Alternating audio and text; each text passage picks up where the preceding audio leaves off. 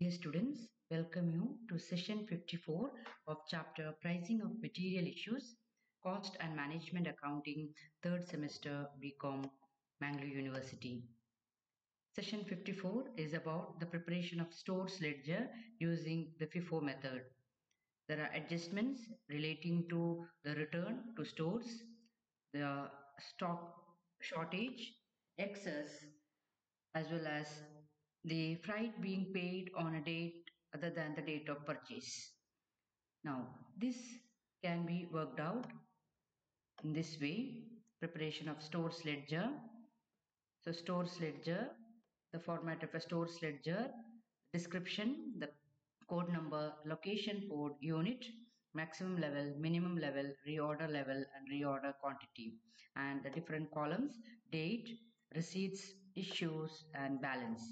Under receipts, the columns for goods received note number, quantity, rate, amount. Under issues column, material requisition number, quantity, rate, amount. Balance, quantity, rate, amount. To begin with, the opening balance 250 units at a total value of rupees 275.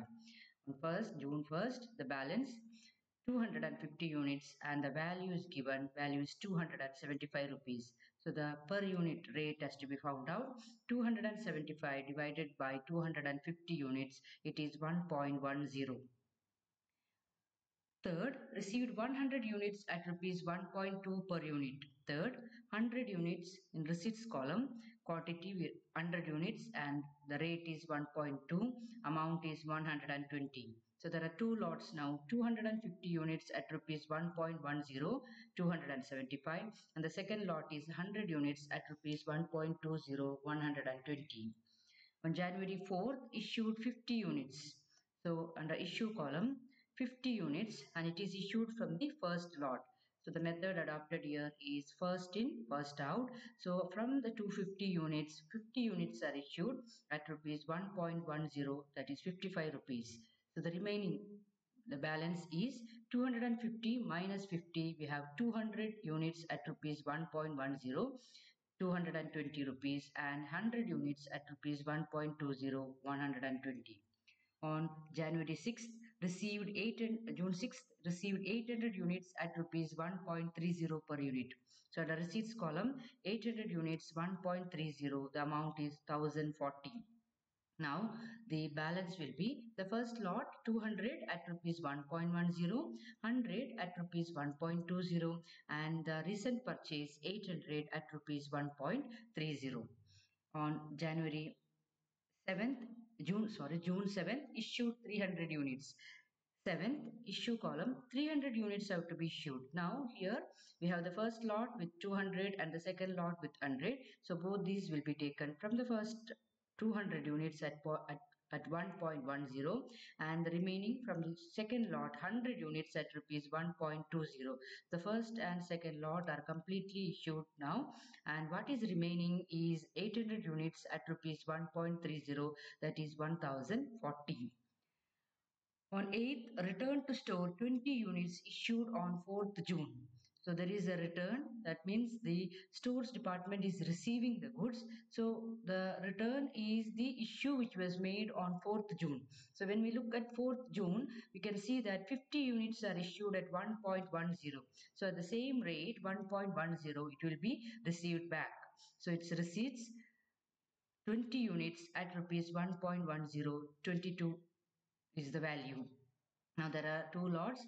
One is 800 at rupees 1.230 and now whatever is returned by the department 20 units at rupees 1.10. Now 12th received 300 units at rupees 1.40. So receipts quantity 300 at 1.40, 420 rupees. So the balance will be 800 units at rupees 1.30, 20 rupees at rupees 1.10 and 300 units at rupees 1.40. On 15th, 320 units are issued. So 320 units will be issued from the first lot.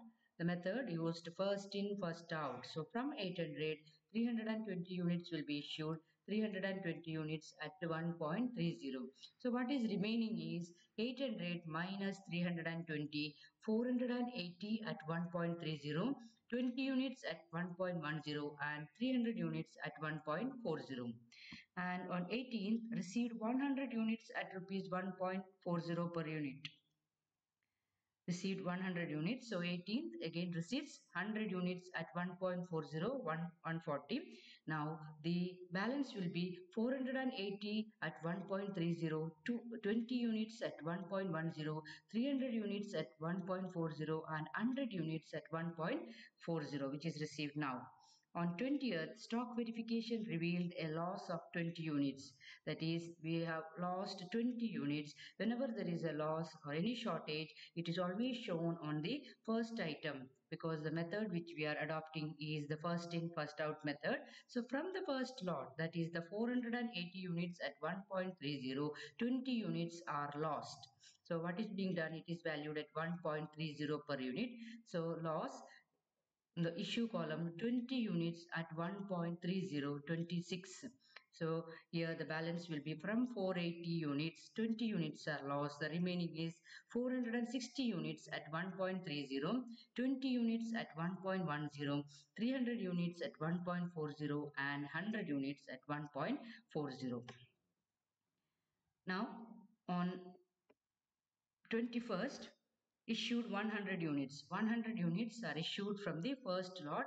From 460, 100 units are issued and it's valued at 1.30. 100 units in issue column, 100 units at 1.30, 130. So the remaining stock of units of materials are 360 units at rupees 1.30, 20 units at 1.10, 300 units at 1.40 and 100 units at 1.40. Return to vendor 30 units received on 18th June. So 18th June we purchased goods, materials at 100 units at 1.40. Now that will be returned. So that is the last item here. So now on 23rd we issue, that is a return 30 units at 1.4042 is the value. You can see here in the last items 100, 30 units are returned. So now remaining is only 70 units and the price which the rate which we have considered is 1.40 because it was purchased at that particular rate at rupees 1.40. Now the balance will be 360 at 1.30, 20 units at 1.10, 300 units at 1.40 and 70 units at 1.40. This 70 units is arrived by deducting the 30 units which were returned. So 100 minus 30, 70 units at rupees 1.40. The value is 98 rupees. And on 25th, transferred from job A to job B, 50 units. Now, what happens when there is a transfer? That is from one job, materials are transferred to another job. So usually it does not affect the balance, the stock ledger, but also it can be treated as a receipt and issue, or it need not be entered. There are two ways. So one is it can be entered as receipts and immediately issued to the other department without affecting the balance of the stores ledger. The other way is not to enter it in the stores ledger at all because anyway it is not going to affect the balance. So in this case, the receipts, we are receiving 50 units at 1.1055. Immediately we are transferring it, issuing it 50 units at rupees 1.1055, thereby not affecting the balance sheet, the balance of the materials. So the balance will be balance remains the same. 360 units at 1.30, 20 units at 1.10, 300 units at 1.40 and 70 units at 1.40. On 26th received 200 units at rupees 1 per unit. So on 26th 200 units are received at 1 and the amount value is 200.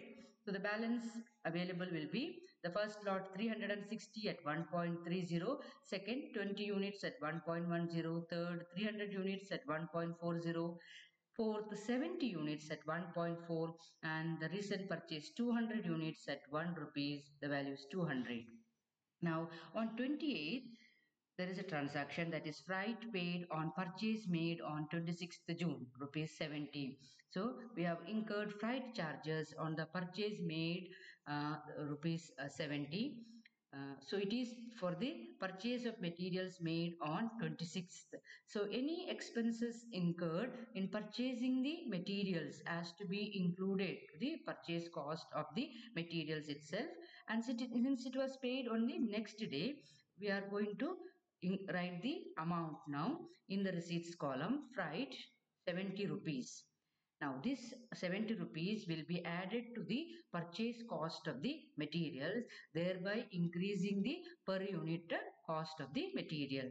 So it can be seen here the balance, the 360 units at 1.30, 20 units at rupees 1.10, 300 units at 1.40, 70 units at 1.40, and now we can see 200 units, the amount is 270. So this 270 is the purchase price 200 and the freight charges together 270, thereby changing the per unit cost of material. 270 divided by 200 units, 1.35. So whenever there is a freight or any other expenses paid on purchases, it has to be included in the purchase cost of the material. So in this way, it is being included here and the per unit cost of the material has changed. Now on 30th, they issued 150 units. So issue column 30th 150 units at rupees 1.30, the first lot, so 195 rupees. So the remaining the amount is from 360, 150 is issued, so 210 at 1.30, 20 units at 1.10, 300 units at 1.40, 70 units at 1.40, and 200 units at 1.35. And the last transaction is excess of 5 units were found on stock verification. So on 31st, there was excess of 5 units. Whenever there is excess of units, it is to be the latest current price has to be taken. So the latest purchase was on 26th and the purchase price at that time was 1, and later we have paid 70 rupees as the freight charges, and then the per unit rate has changed to 1.35. So it is should be always based on the latest price. So excess units 5 rupees is charged on 1.35. That is the latest or the current purchase price. So amount is 6.75. Excess 5 units it's shown receipts. Now the balance will be 210 units at 1.30, 20 units at 1.10, 300 units at 1.40, 70 units at 1.40, 200 units at 1.35, and the recent one 5 units at 1.35, which can also be written as 205 units at 1.35. It is written separately here to understand that there is excess of 5 units. So 200 units at 1.35 and 5 units at 1.35. So totaling up to 805 units, and the total value 1089.75, the closing stock. So dear students, this is a problem of preparation of stores ledger with the adjustments relating to shortage, excess, returns to store, returns to vendor, as well as the expenses on purchase paid on another day. Thank you.